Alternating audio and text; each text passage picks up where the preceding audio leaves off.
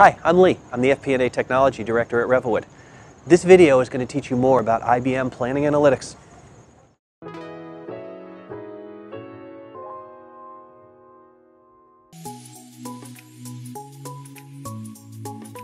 So you know that in the old TM1 world you had the ability to put numbers into your system as part of your normal planning approach.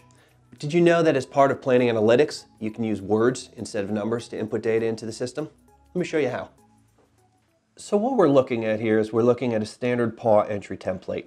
We have a grid up on the top where we can enter in data points. For this particular example, we're entering some data associated with travel expense. We also have a chart synchronized to the grid up on the top. In this particular case, I set up the chart to synchronize based on one specific account, the meals account. So we'll do all of our data entry within that particular account. Well, as you know, through previous versions of TM1, through standard PAW entry, you have the ability to simply enter in a number. So I can go into my January value and I can just type in 1,000, and as soon as I press enter, TM1 will enter the data, it'll do the consolidation, it'll manipulate the charts below. But what you can also do is you can also use words. What if I wanted this to be 2,000? Well, instead of typing the number 2,000, what I could do is I could simply type 2K. And as soon as I press enter, what PAW is going to do is it's going to convert the text associated with 2K into a number 2,000. I can also do fractions within it. So maybe I didn't want to do 2,000, maybe I wanted it to be 2,500. I can type 2.5K, and PAW is smart enough to convert that number into the thousands. Maybe I wanted to change it, I wanted to put something else in where it was 3,000, I type in 3K, but in this particular case, maybe I wanted to take 3,000 and put it into every one of the months. So instead of simply typing 3K, what I can do is I could type 3K and I can point it to the right.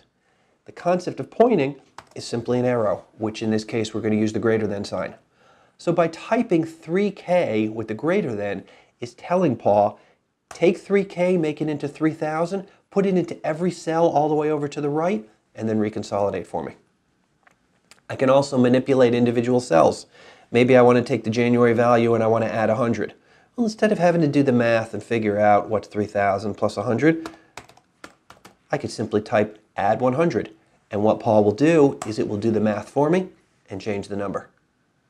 Maybe what I wanted to do in February, maybe I wanted to increase it by 10%. So instead of figuring out what the 10% is, I could just type INC for increase by 10%, and when I press enter, it's going to take the 3,000, it's going to increase it by 10%. Maybe what I wanted to do is I wanted to increase it for all the periods going forward. Maybe I wanted to grow it.